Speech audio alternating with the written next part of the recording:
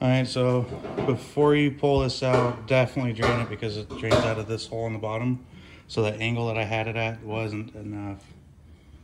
And then the two parts side by side. Just the old one that was on the transmission. Pay special attention to that snout there. And this is the one off the donor transmission. I cleaned it up in the parts washer. Hey. It's the snouts that's the different. Plus this Jeep is nicer. This is George. He's the shop owner for Lively in St. Helens. And we're having a Jeep party tonight. He's mad. Mine's taller with bigger tires. But he's doing a transmission mount on his tonight. Were you doing the arms tonight too? No, I gotta get the bushings tomorrow. These are 13s. I think those are 16s or 18s. And then these bushings are all bad. So I think he's doing uppers. And he's gonna replace that bushing there. Oh, that is tatered. And that one there. I call that tater salad. Well, and if she made it here in 15 minutes flat. So that's what your factory is gonna look like. I believe these were 10s. Are these 10s or 8s? I look like 8s. I'm gonna say 8. This sounds like a good one. But you just did upper lower ball joints, that U-joint, and hubs. And then I think the next is gonna be the drive shaft U-joints, aren't they? Tomorrow he's going down. My wife is doing them. Ooh. Yeah. And then this is your externals. So instead of this being longer like my factory one is, for it to slide in, yours has a snout about that long that it holds on to. And this is a 2001, right? Yep.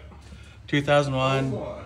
He got it with like, how many miles? 103? 103,000. How do you remember that? It's a Jeep thing. I remember almost every nut and bolt on that stupid Jeep over there.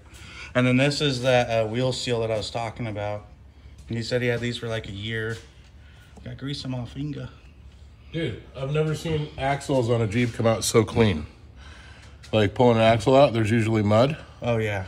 And all kinds of shit in there. These? Fabulous. Fucking fabulous, man. I can tell you what's really nice is I'm not fucking rolling back and forth like a fat roly-poly in my rock driveway right now. Well, you already know you're always more than welcome. Oh, upgrade time. Upgrade right here. What? Low pinion, you want a high pinion? Is that what you're running? Yep. So, what's the difference? So, easy way to tell if people don't know is look at your fill plug. See how this is nice and low? It's going to always be centered with your pinion. So that's your fill oil mark. Axles always want to be leveled with the pinion back here. And if you come over to mine. No, I know what a high pinion is. What is the advantage? See how much taller mine is? Because yes. Mine's higher. What's the advantage? So a high pinion gives you more teeth touching the ring gear and gives you a 30% stronger in the front. Now in the rear, because of the nature of how everything works, the rear you want a low pinion for the most strength out of the rear axle. The front you want the high pinion. And then when you're ordering gears for a high pinion, it's actually reverse cut. So it's spinning backwards compared to yours. Which won't matter from the transfer case. It matters on the gears inside of it with your ring gear. You know, boys and girls, and that's why you learn new things every day. If you didn't learn something today, now you did. That's what this is all about. Uncle Jake. Then another thing that he was asking me about is how come one wheel doesn't droop as far as the other, and that's because of One side. the track bar. His track bar is bottoming out right here because it's not quite as long as mine. I think his would be fixed if he did a drop track bar bracket, but in order to do that, you would have to do a extreme drop pitman arm like mine has on it. Which I have a drop pitman. I just haven't put it on. I think I gave you that one, didn't I? You did. And then I think the next thing... Jesus. Oh, they're in there.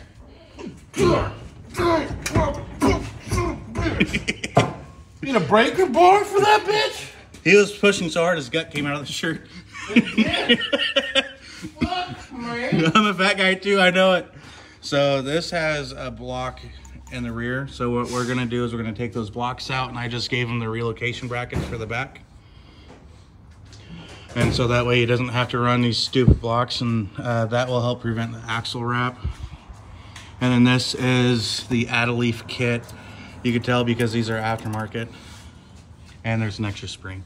What's an add-a-leaf? So add-a-leaf takes, say you got 4 leaves in your pack, you add a 5th one, and that 5th one's stronger to give you the lift. I know what an add-a-leaf is, sucker, but this thing was stock like that. No, this had an add-a-leaf probably for a 2 The inch. old man, when I got this Jeep, was bone stock, like it came from the showroom. Then it was on there from the factory, which is common. It had to have been factory. Still not factory, it's aftermarket. Because this guy is like super old man I got it from. Which is why it's not as rusty as mine. Yeah, and then we got a new Jeep sitting outside. Oh yeah, this is a new one. The new Jeep. I'm gonna try to get it off him, but I doubt that's gonna work because he realized what a 5.2 is able to do. This is 96, right? Yeah. 96. I had a white one that was 95. This one's got like 198,000 on it. Oh, I didn't come up. You sure these aren't reverse thread, bud? Yep, they're just in there. Fuck, dude. Do you want me to show you how? Do you want Daddy to come do it for you? I got like a 2-foot long bar. Well, you're weak. Oh, there it goes. Dang. See, you just had to get over the fear of breaking things. I almost knocked the Jeep off the lift. But yeah, so as soon as that stops draining, which might be a second, I get to put that back together. Then I get to put it back into here, put my drive shafts in, and I still got to cut this. I'm probably going to cut this back here so I could have a slip somewhere on this part. So when I do stuff like this, I can just take this whole chunk of exhaust and kind of roll it out of the way. Then I think, don't tell the government, but we're probably going to get rid of that. I don't know what it is, but I'm sure I could get paid for it. Tell who? The government.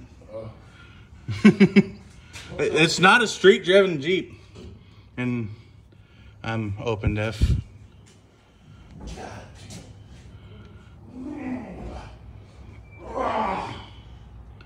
With 355s, I'm excited. Fuck.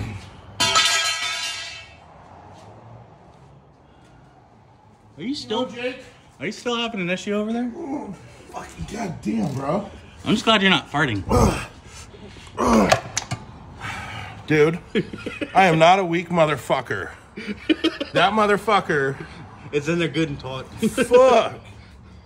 Fucking Loctite? We call that Gutentite. It's a German torque. I think somebody Loctited that bitch in there from the factory. Probably. I tried telling you take this cross member out of the way. But no. No.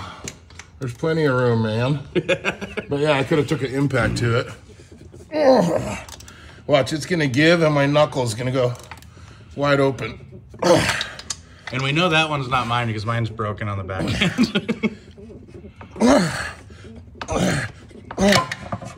Jesus fucking Christ. Bro. I like how I brought my little socket set to the automotive shop and he's using my Carlisle set from Napa. Oh, is that yours? Yeah. Hey, I have a lot of Carlisle shit, actually. Oh, you do?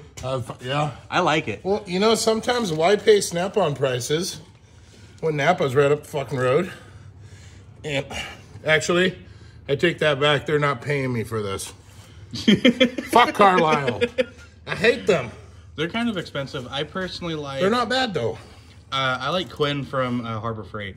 It's not Pittsburgh, so it's not the garbage crap that even China don't want no more. Who the fuck needs to go to the gym? Just change a goddamn fucking tranny mount on a fucking Jeep. And it's not the... And my wife wanted to do this. Oh, that would have been hilarious. She couldn't even open a goddamn jar of pickles. That would have been hilarious. Brah. Oh, you still got one more on this side, too, to break loose. Oh, yeah, I know. I know, bud. Oh, okay. Okay. Huh. That shouldn't be that hard to fucking get out. No, mine was the first time I took it I out. need to get the extendo ratchet. I think it's on that tool cart, isn't it? Yeah. The That's gonna take Hey, you know what, Jake? a long time. Jake. What's up? We about to fuck around and find out, boy. Oh, I think he's getting half-inch. It looks like a half-inch from here. Hey, you know, quit telling people that it's only a half-inch. It's cold outside. It's a big boy, man. It's a big boy. It's amazing to see how much little things they change. Like, why did you have to go to this stupid connector where you got to pull this thing out of the way and you could take that off? I was like, iPhones really don't like it going from light to dark. Oh, the fuck are we? All right, let us know if you've got any questions on Jeeps. I think the next one we're gonna do on this is, I think he said that his rear main was leaking, so we're probably gonna pull that out. And because he's got an automatic, all this crap's gonna be in the way. You know, that's how Jake pays me back for using the lift. He's gonna do my rear mains. That's a fair trade. I don't care who you are. Dude, I wish I had the time to ever work on my own shit. Oh yeah, bud. It's only like 11 right now or something. Look at how much easier this is, bro. If I get it to stay in there. That's what she said. That's what she said. Sorry, we're immature children. I like the rock lights too, but those are gonna have to come out when he cuts the fenders. Well, those are getting replaced anyway. I got strips that I got from Jesse Engeloff. He gave me a whole box. Is that Engeloff? I thought it was Angeloff. Engeloff, Angel, I don't fucking know. Why are you gonna put me on the spot like that? Sorry, Jesse. You know, Jesse the nice guy. How about that? He's the one who, he was my Jeep guy before I got into it. Now he's like, dude, you know more than I do. He knows more about the autos than I do. Jesse's the Jeep guy? He's always Could have been. never told. Check out Shitbox Wheelers. No, I know he's a Jeep guy. Come on. No, I was telling that to YouTube. There's too many riffraff on shitbox wheelers. You need to So- weed out some people. What do you guys normally do over here? What's your specialties? Everything. I used to send all the European shit to this other shop, you know, but we don't do that no more. But we work on everything. I don't like European shit, but we'll do it anyway. Just give all those to Robert. But yeah, I don't care what you want done. You pay, we fix. Hell, I'm doing a clutch on a tractor next week. Oh, that's gonna be fun. Fuck yeah. Bring it, bud. And then you do oil changes here, right? With like 3 full inspections. Yeah. And I think you said that was only like $30. The oil change? Yeah, how much was that? $50 for most cars. That's synthetic. $50 for a full synthetic oil change. Yeah. And 100% walk through front to rear of the vehicle, so you know you're in good hands. Well, I don't know about the good hands, but you get quality. Quality. Our hands are all busted up and shit. Well, you got bear claws. You don't have hands. This is a hand. See that? That dude's got like... I probably shouldn't say that one on YouTube, but you guys could probably get the picture.